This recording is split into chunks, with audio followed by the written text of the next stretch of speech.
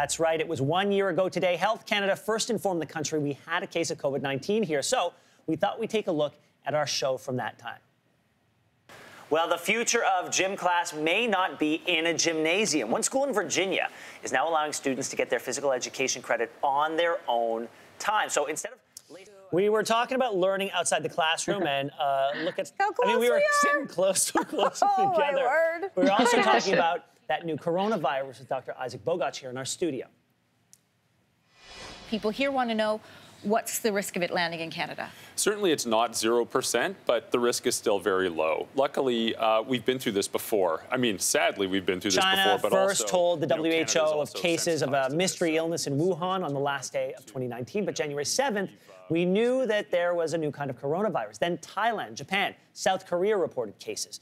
On January 23rd, the WHO met and said this new virus was, quote, not an international concern. That same day, a Toronto couple came home from Wuhan and the husband was sick. 1 year ago today, Health Canada reported he had Canada's first presumptive case of what we now call COVID-19.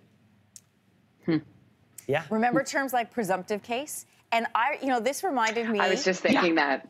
This reminded me of Lindsey asking the question, because we would call it the novel coronavirus for a couple of weeks at least. And I remember Lindsey asking, when does it get shortened? Like SARS had a longer name before it became SARS. She goes, what's going to be the shortened, abbreviated version of novel coronavirus? And that's when we came up with COVID-19. Yeah. And I remember also when we were calling it coronavirus and then it switched to COVID-19, I was like, I don't think that's going to stick. COVID-19, but again, I didn't think the iPad was going to stick either. So, and I remember we were in this room and we were talking about face masks and at what point we're going to wear face masks.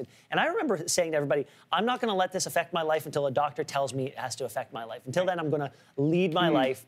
And I think I've become far more vigilant. I think I take precautions now that nobody's telling me to take, just to be on the safe side.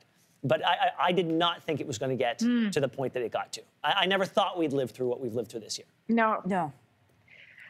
You know, I was talking to a girlfriend on Instagram over the weekend, and she was talking about how her husband took a job, and he's overseas right now, and so they're waiting for restrictions to lift so they can eventually see each other because of, obviously, quarantine-related issues and travel bans and whatnot. And not wanting to leave. Anyway, she was like, now we're just hoping that all of this lifts so that he's home in time to see our baby girl be born. And I was like, man, a year ago, like that would have sounded so weird to say, but now it's so normal to think like, okay, yeah, we've got to think 4 or 5 months in advance, because that's kind of where my head's at now with this baby being born. I'm like, let's just hope my parents can come out for that delivery in the spring, where I never would have said that ever a year ago.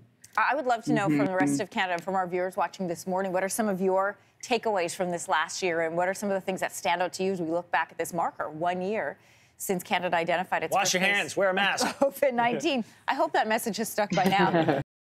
Thanks for watching. If you like this, be sure to subscribe here. And you can check out more Your Morning videos right here.